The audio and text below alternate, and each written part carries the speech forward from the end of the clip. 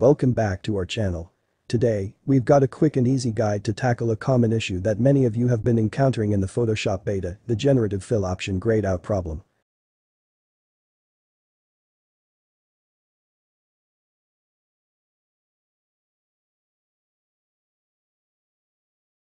Don't worry, this issue is more common than you think and can be easily resolved.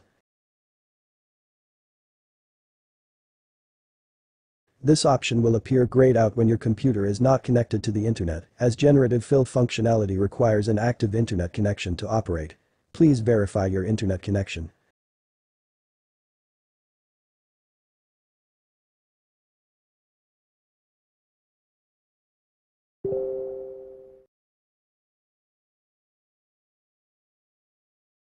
If you are connected to the internet, the generative fill option will be enabled.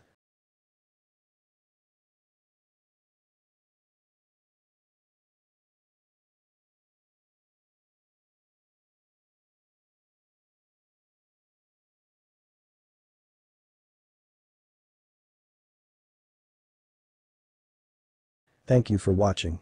Be sure to like, subscribe, and hit the notification bell for more empowering tech tutorials. Until next time, happy computing.